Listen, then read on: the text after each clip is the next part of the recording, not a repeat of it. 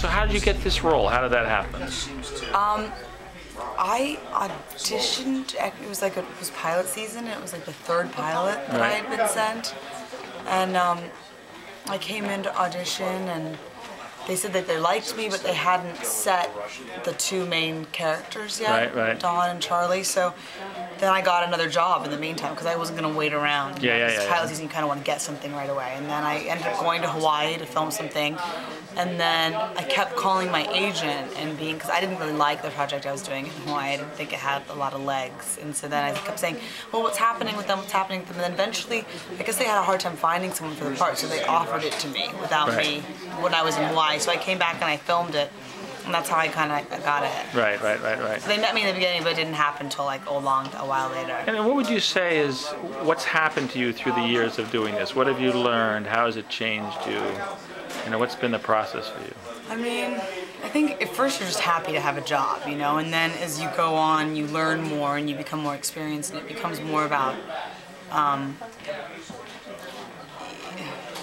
you know, it's hard because sometimes you feel like there's not a lot of quality control, and it's really up to you as an actor to do good work and to really kind of commit and to, you know, occasionally you'll have a director who comes in and who's good and does what they're doing, but the majority of the time it's not like that. And so, well, they're looking for certain things. They're not looking for, they don't need performance beyond a certain level. It doesn't really interest them. So it becomes about kind of, you know, like I guess doing this I've kind of had to, especially recently, like maybe in the last season or two, I've been like really recommitting to being an actor. I'm excited about it again. And I think there's another thing that I've learned, which is just if you don't commit and you don't keep working, you get depressed.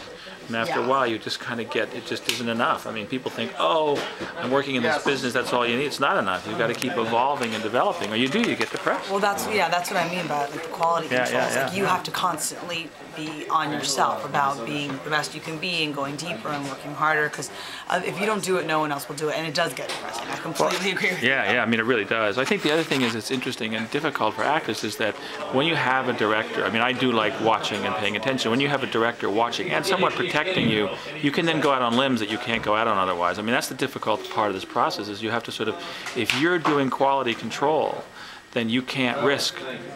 If you know there's someone there who's going to protect you, then you can go out there and do kind of wilder things, which makes it difficult in these kind of circumstances. Yeah, that's true, definitely. I mean, like the scene we were doing yesterday, you know, morning with the scene with the necklace, it's like a lot of times, like I had worked on that before I came in, so we were able to do things with it, and you were able to put, you know, we were able to work on it, really work in a way. And a lot of times on TV you don't have time to work because you have to get the scene by 1:30, and it's, you know, just getting the shot kind of thing. So, but I think that's important because otherwise, if I just came here and that's all I did, just got the shot, I would not be no, you wouldn't be. You've got to get into the feelings and the emotions, the intellect, all those kinds of things. It was interesting yesterday with that scene with the necklace because the most important, in some ways, very important in the process is the blocking.